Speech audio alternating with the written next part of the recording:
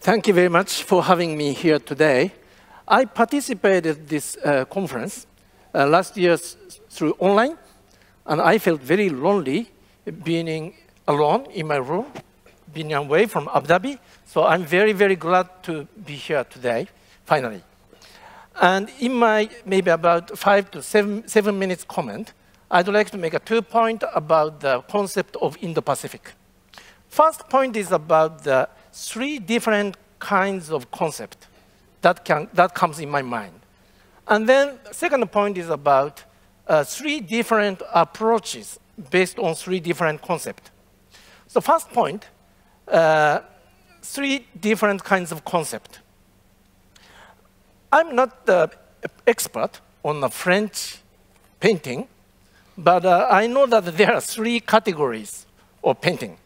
One is a portrait painting, portrait, very, very clear, almost like a photograph, very clear paint.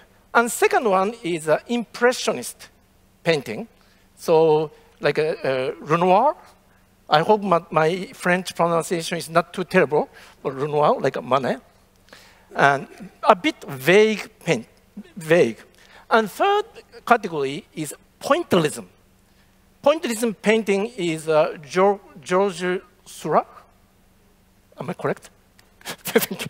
No, Giorgio Seurat. So it's, you put a dot on the white canvas, and dot will lead to a very vague paint. So portrait painting, and impressionist painting, and pointillism painting. I think these are the concepts, 3 different kinds of concepts in the Pacific, and I support impressionist concept. Then I will explain it later. So second point is that, then what is a specific approach to Indo-Pacific based on the different 3 kinds of concept?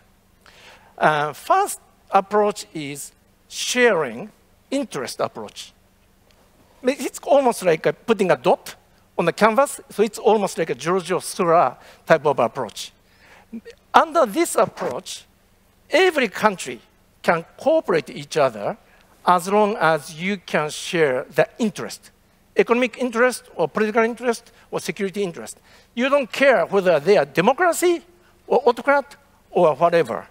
So, for example, economic infrastructure project, joint project in several other key areas could be a sharing interest project. So under this approach, we cooperate with, for example, China, or Brunei, Kingdom, or Vietnam, a communist regime. It doesn't matter. So then second level of the approach is impressionist approach. That is maybe, in other words, sharing norms, sharing norm approach. For example, sharing common norm means rule of law or freedom of navigation under the UNCLOS, or if it is an economic infrastructure project, maybe sharing common norm would be transparency or debt sustainability or governability and so on. So sharing norm approach. And then highest level and the most difficult approach is sharing value approach.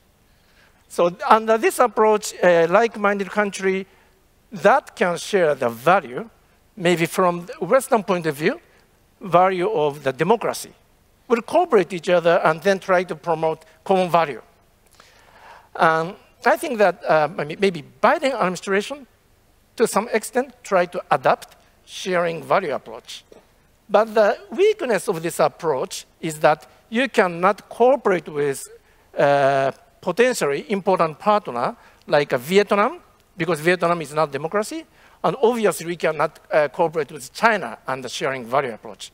So I think that best approach for me is sharing norm.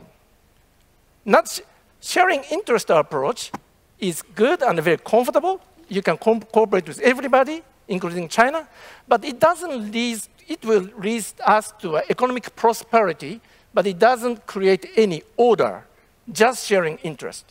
But the sharing value approach is good, but also cannot incorporate many countries.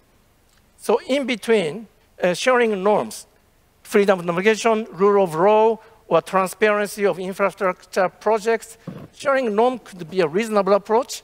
And I think that that is the approach I support, and also more or less the Japanese government has been trying to promote.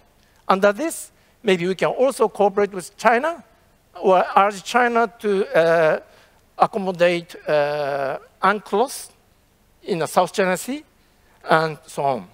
So that is my comment. Thank you. Well, thank you very much for your, I think, fundamentally impressionist approach to geopolitics. The problem, but maybe we shall discuss that a bit later, is sometimes when a real confrontation comes before us, we have to make real choices. Right. And so maybe we can discuss this a bit later.